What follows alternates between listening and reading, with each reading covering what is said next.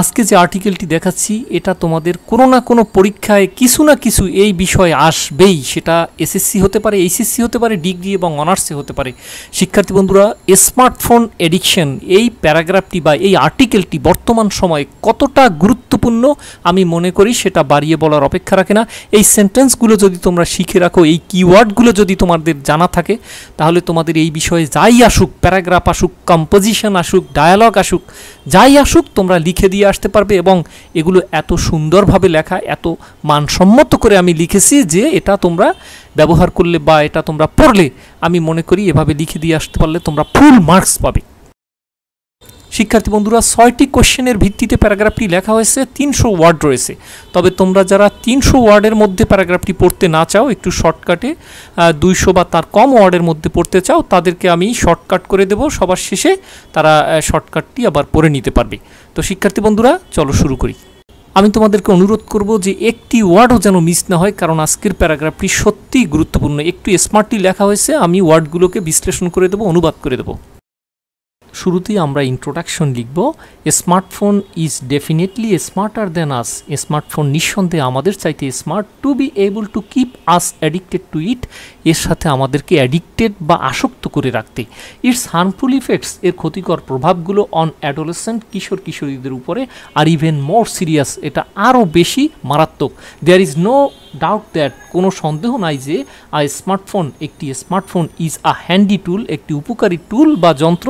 But কিন্তু today, আজকে, the আনস্ট্রেইনড roaming of the net world, অর্থাৎ নেট দুনিয়ায় অবাধ বিচরণ থ্রো স্মার্টফোনের মাধ্যমে ব্রিংস, বয়ে আনে ডোম, ধ্বংস বয়ে আনে ফর দ্য টিনেজার্স, অর্থাৎ এই কিশোর কিশোরীদের জন্য।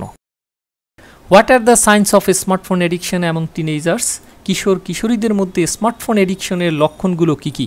দ্য কমন সাইন্স, সাধারণ লক্ষণগুলো অফ স্মার্টফোন এডিকশনের ইন টিনস, কিশোর কিশোরীদের মধ্যে। আর ফ্রিকোয়েন্টলি চেকিং দ্য ফোনটি বারবার চেক করা। কুইক রেসপন্সেস টু ইনকামিং মেসেজের কুইক বা দ্রুত রেসপন্স করা।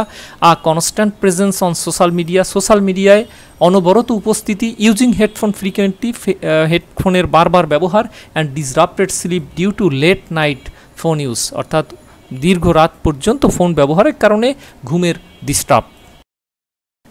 কোশ্চেন নাম্বার বিতে আসা যাক। Is it harmful for teenagers health? অর্থাৎ কিশোর কিশোরীদের স্বাস্থ্যের জন্য কি এটা ক্ষতিকর? অ্যাকর্ডিং টু স্টাডি, গবেষণা অনুসারে এক্সেসিভ ইউজ, অতিরিক্ত ব্যবহার অফ স্মার্টফোনের কজেস সৃষ্টি করে আর্থ্রাইটিস সৃষ্টি করে, এক ধরনের বাত। ইন দ্য ফোরআর্ম মানে হচ্ছে কনুই থেকে কবজি পর্যন্ত, অ্যান্ড থাম্ব এবং বৃদ্ধাঙ্গুলিতে।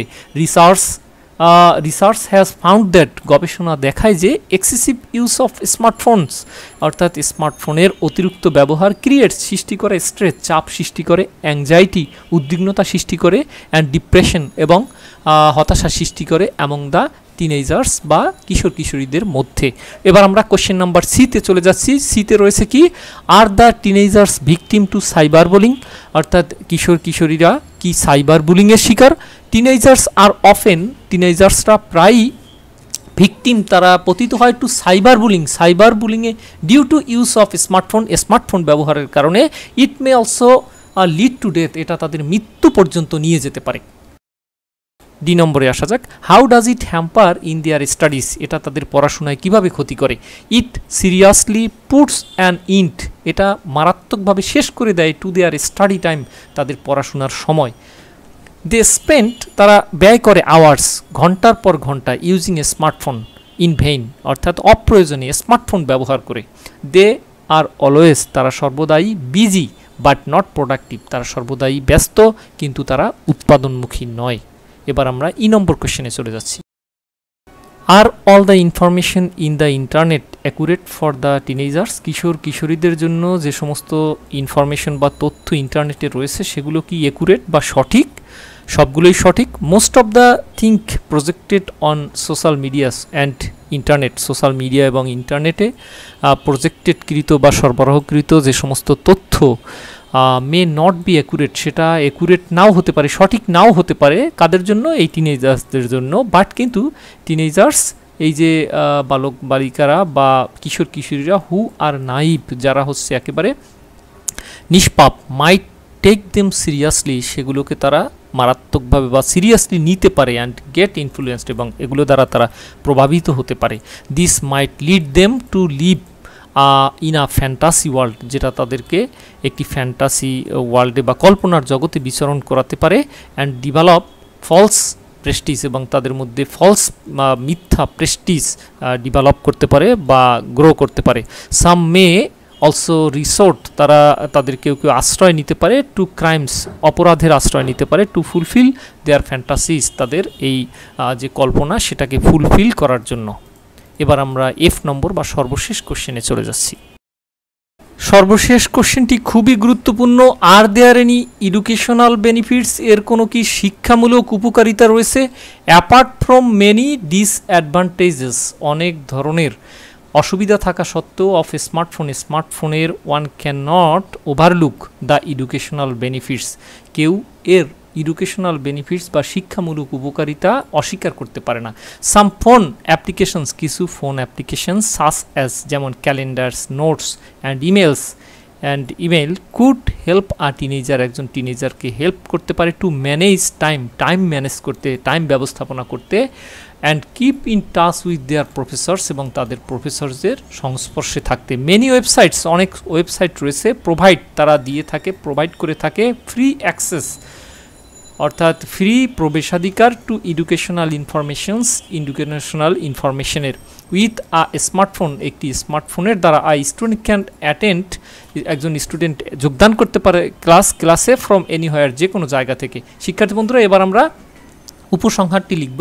ইন দ্য লং রান, পরিশেষে টিনেজার্সরা must use smartphone properly to get rid of all the unexpected hazards, অর্থাৎ সকল ধরনের অপ্রত্যাশিত ধ্বংস এড়ানোর জন্য শিক্ষার্থীদের বা টিনেজার্সদেরকে এর উপযুক্ত ব্যবহার নিশ্চিত করতে হবে।